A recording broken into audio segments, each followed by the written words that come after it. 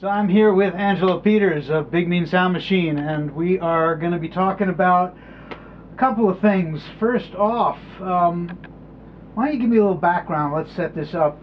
Big Mean Sound Machine has been in business for how long? About 5 years at this point. We started off in the summer of 2009. We just went into the studio to record just some music that we'd all been working on, the four of us at the time that were like the core of the band. Maybe And that was you? Myself, Andrew Klein, right. Keyboard player Rob Tate, guitarist Jeb Henry, and then also Bobby Spellman was there, Emily Pecoraro was there, Remy Kunstler was there, and then Brian Davis was also kind of there loosely. But it was just the four of us mainly, Jeb, Rob, Klein, and myself, and we just worked on some tunes that nothing we really play anymore, like musically, the songs. We would play them occasionally, but yeah, we just kind of worked on these few tracks that led to us basically forming the band. We kind of had an idea for it, and there was a show that a few of us were supposed to play at what is Lot 10 now. It was the Lost Dog then, in the summer of 2009, and a friend of mine was supposed to play, and he just Brett Beardsley, and he showed up, and he just had a guitar, and he was like, oh, I didn't know I was playing a whole set. I thought I was just going to sit in with you guys. So he just wasn't ready to do a set and kind of wasn't feeling it. So we had been working on all this music like in the weeks leading up to that time, so we were like, all right, let's just play a show as Big Mean Sound Machine, and then we just kept doing that. And then we did it a couple more nights that summer because it was relatively easy to book gigs in the summertime because no one was around, and we just did a bunch of shows at the the Lost Dog, at that time, and then did a couple shows at Castaways, and then from there on out we started playing. And the rest, as I say, was history. But it was always Afrobeat.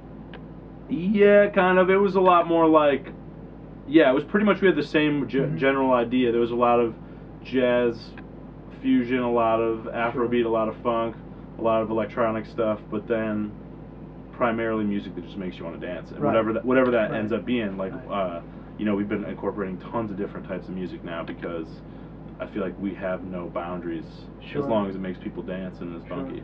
So you certainly succeed at that. Well, that's the goal. You've got, I mean, and the band is now, I mean, with its rotating membership, it's gotten to be pretty big. It gets a little crazy at times. We've had to like kind of get a little more specific about like what we're traveling with, the amount of people, because like once you get more than 10 people on stage anywhere, no matter how big the stage, and like the just traveling, and even in a giant van and trailer like we have, like it's 10 people is just. There's a lot of people, but at the same time, it's also really nice because there's a lot of deflecting things that can happen with 10 personalities around. Where like when you're just in the van with 3 people over and over and over and over and over again, it can get a little old. But when it's 10 rotating people, it makes every time you're out like kind of a different experience, which is really cool. And it also makes it for like all the people who see us all the time a different experience almost every show because it's never the same lineup. And I've noticed that there are times when lines that were being played by the brass will be picked up by the keyboard or mixed up. Yeah, it also makes us a little more in tune with the music in that way because it forces people to have to know other people's parts when they're not there. And we don't rehearse really ever, which for better or worse. But like we don't really have time to because I'm one of the few people who lives here, and then pretty much half of the band lives in New York, and then another quarter lives in Boston. So we're kind of split up, but we do get to play enough that it makes it relatively easy to kind of just pick up where we left off. It's been a learning experience, but at the same time it's really nice to kind of have a rotating cast because it can allow you to play all the time. And with as many as 8 or 12 people in like a lineup of a band, it's hard to get that many schedules. Of course. But if you have like 18 people to choose from and 9 can make it work, all of a sudden you're talking about like a realistic touring ensemble. So it's really fun. And now we've been working with Russ Friedel, who manages Gymkata, and he's been managing us, so that's been kind of helpful also, like propel us to the next level. So he's a solid guy. He totally is, and he knows what he's doing, and he's been working at this level with a band for a long time. So that's like what we needed, is someone to step in and kind of be fighting for us that wasn't inside the band, because up until this point pretty much we'd done everything in-house, with the exception of Contraband being the first record where we worked with outside producers on. Everything else we'd done before that, videos, everything, we'd all done within the family, so to speak. Now, so that segues nicely into what's coming up, because starting in February, Yep. you guys are going on tour. Yeah, totally. We're picking up a couple shows in January and early February, but the kickoff really is at the Rongo on the 13th of February, and then we're the next night we're going to DC. So let's hold it right there and start at the start. Yeah. You're playing at the Rongo. The Rongo, yeah, the Rongo's I assume reopened. this is the first time that the Big Mean Sound Machine's been at the Rongo. Totally. So that's exciting because I saw like Derek Truck's band there when I was a kid, you know, and like there's been a lot of different really awesome, like tons of awesome shows over the years. But most of the stuff happened before I was old enough to drink, which is a funny thing about. But you know, when I first moved here in 2006. I was 18, and I remember the Rongo closed like pretty quickly thereafter. At least they didn't have any music. Right. So yeah, so I've never played a show there, and this is exciting for us just because it's kind of a hometown thing. Like, you know, Hector and Ithaca have definitely been like our hometown. Sure. And this is kind of, I feel like, going to be a new extension of like that tight-knit home base. Yeah. And family, you know, it's like all these places that we play, like, you know, of course in Ithaca, like the roots are deep, and then out in Hector, you know, all the places we played, it's been family oriented. And the Rongo with Jess and Jeremy in the kitchen, like all these people that we've known as a band for years. It's really crazy. Like Jeremy, who's in the kitchen, the first record we did in 2009 was at his lake house that he had in Lansing, like way out of the lake. So yeah, it's like, you know, it's all like 6 degrees of, you know, some weird separation like that. And then, you know, Stonecat with Jess booked was one of the first places we played regularly. So it's cool to see it come full circle again. And also, like, in just a bigger way, you know, now there's like a real sound system there.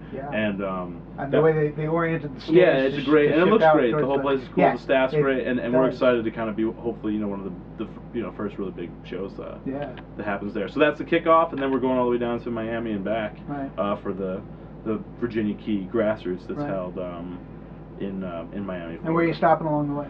Bunch of places. We're doing, I think, 17 shows there and back with a couple days off. But we're doing 3 gigs at the festival, and then we're doing like highlights for me is Asheville, North Carolina. A lot of my close friends live there, and it's just a like desirable spot for us to start wanting to play all the time. And Athens, Georgia is another spot. Also Charleston, South Carolina. Cool. Charleston Poorhouse. DC, we're playing the spot called the Bayou in DC, which is definitely a spot we're trying to really break into. Now, was Russ involved in booking these? Yeah, pretty much. I booked some of the stuff, and then he booked a good chunk of the stuff. You know, he booked most of the, aside from like the festival and a few other things, he booked most of the dates on the run. But yeah, like things like Philadelphia, we're wrapping the tour up at, and like Harrisburg, PA, like some places that we have some history in, but it's been like a little while since we've been there. So it's gonna feel it's gonna be nice. It'll be a good run. We're really excited. Sounds like it. And it's cool because we'll get to see a ton of friends along the way, and like we've been itching to really do something to this magnitude for a while. You know, like actually now, going on for do you 3 feel weeks. like this is in support of? I mean, because Contraband came out, you know, the end of last spring. Definitely because all these markets we haven't brought the record to yet. So yeah, and most bands like at a national level would tour on a record for at least a year. And it's been only about 8 months since we released Contraband, and the vinyl we've only had for about 6 months. So yeah, this is definitely a tour in support of that release, no doubt. So we're really excited to really go up and down, and of course, like the obvious, getting out of the Northeast in February to go hang out in Miami for a week. It doesn't not make sense. That's what we've been kind of shooting for, that like kind of general goal as a band to get out of the Northeast in the wintertime, you know, and we're finally, this is the first year in doing that, so this is like a huge step for us, even in just that simple way of just being like, all right, let's a lifestyle change. Yeah, well, and I mean that's what it's all about. You know, it's like you're not going to make a ton of money with a band with 10 people in it, but like there's a way you can survive, and part of that is like piecing together all those little things that make it much more enjoyable to be on the road and to, you know, to travel. So that's interesting. So how just in terms of the logistics of moving that many people, so how are you transporting yourselves? Well, we just bought a new trailer, so that's like one is that you have a giant trailer. You know, we have all of our gear and all of our personal stuff fits in there. And then we have a van, like a 15-person Ford van that Right. is, they're just, that's what you kind of, the standard that you start with, at Right. least when you're touring, and that fits 10 pretty comfortably. Uh-huh.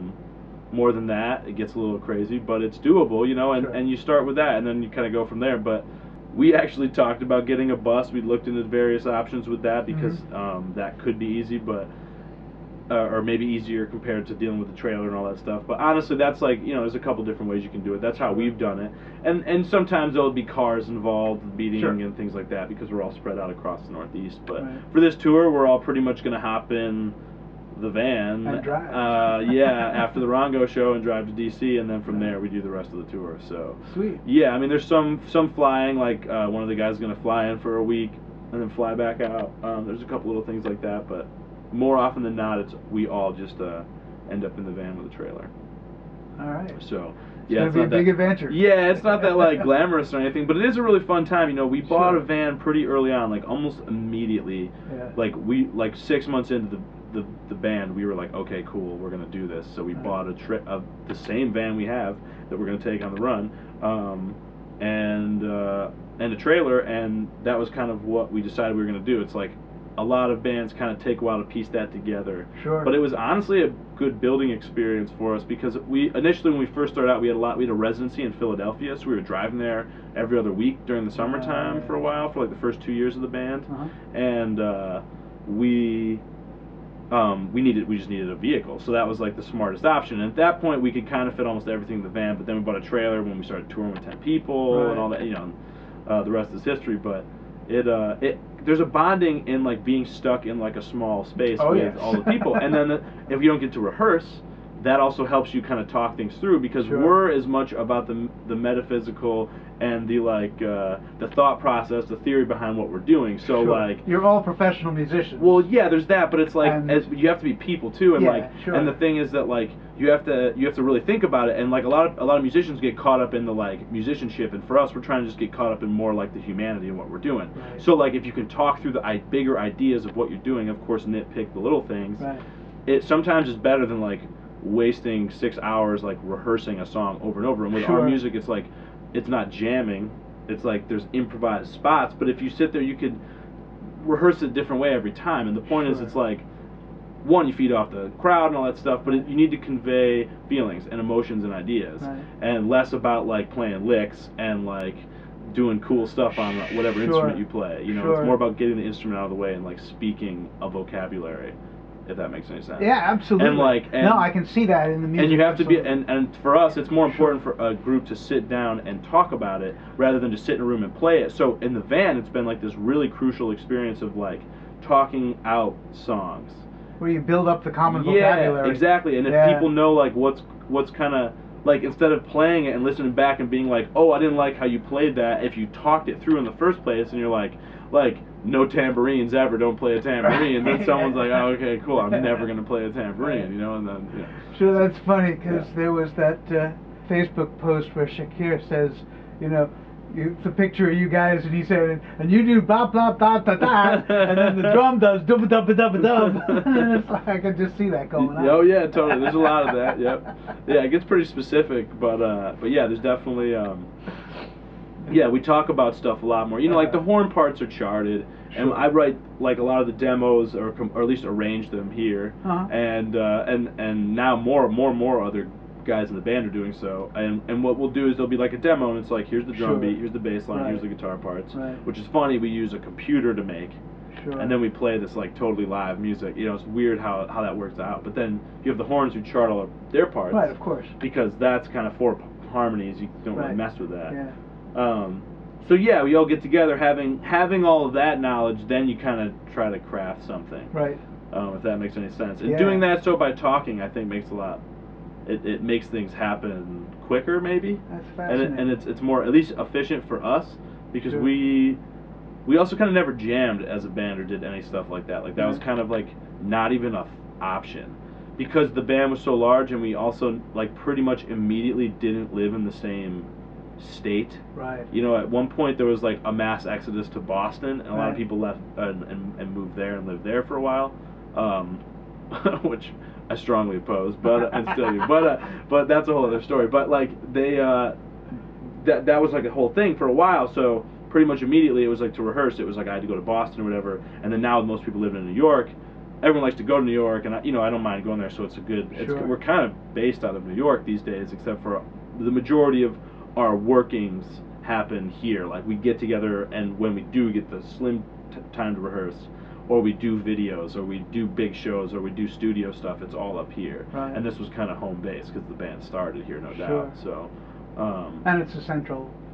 And it is kind of a central located place, like for touring. Boston, honestly, yeah. well, yeah, from Boston it's whatever, but the thing for us is like pretty much everything is west and south of Right. New York. Right. And Ithaca's a way easier place for people to come and like leave their car and like it's just a common ground. Also, I have a Sure. place here. Dana lives here. Jamie Right. lives here. So it's kind of been. It seems to be like the common thread, and also I think everyone secretly has that love. Even though people who don't live here, they all have that love for it. We can hate on it all day, but we all there's a reason why we all come back Sure. here, and especially there's a reason why we throw shows here because people respond to it, Right. in the way that we I don't know the response that we enjoy. The response Sure. that makes it mutually a positive thing for everybody. Yeah.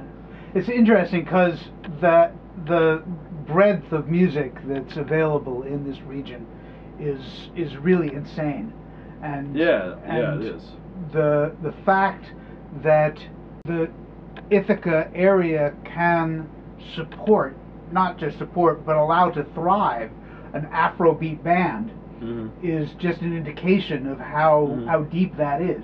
Yeah. So to bring it back around, you are booking for both the Haunt and the Dock. Yep. At this point, and the Dock reopened last year. Yep. And that was after it had been closed for I guess about. It closed in May of 2012, I believe, and then so we opened in March of 2014. Yeah, and so that was a fairly a long period of lying vacant, dormant. But definitely. But the Haunt has now closed for a month. Yeah, about a little less than a month. For what purpose? Renovations, repainting everything. We redid the entire sound system, which was a big one. So it's like brand new sound system. The stage has been repainted, redone the back walls, the ceiling, all the walls. We're redoing like the Wall of Fame, the bathrooms. The green room is being redone. The offices. So is it going to be as dramatic a? No. Well, I mean, it's going to definitely look a lot nicer and a lot. It's a lot. I mean, I've seen it so far after the paint job and stuff. It looks great. But the ambiance is the same. I mean, it's going to be a new Haunt that for a positive. Right. For the good. I mean, I think that the Haunt is it's been neglected for a while. I mean, it got opened in that space in I believe year 2000 or 2001, and it kind of never had it had no facelift or anything since. And 15 years later, it kind of needs that, and it's ready for that. So there's no like big structural changes or anything. All the wood in there has been repolished. All the walls have been painted. Sweet. All the lights that were broken have been fixed. The sound system that had been in need of repair for 10 years has been replaced. Some things just to make the club a better place and a more inviting. There's like, things like new coat racks and new furniture and some stuff like that. And like, just overall a really, a facelift rather than a complete renovation. Yeah, there's no complete renovation. Like, as far we didn't move the stage, we didn't move the bar, we didn't do anything like that. It's all pretty straightforward. But it's definitely the needed. To move it into the right place. Yeah, totally. There's a lot of great shows coming up, and it's an exciting time for the Ithaca music scene because it's been doing this for a while, and I feel like it's been kind of starting to just really build back up nicely in the last year or so. So I'm definitely excited. So. Good. Well, Angelo Peters of Big Mean Sound Machine, thank you so much for your time, man. I appreciate it very much, and have a great tour. Yeah.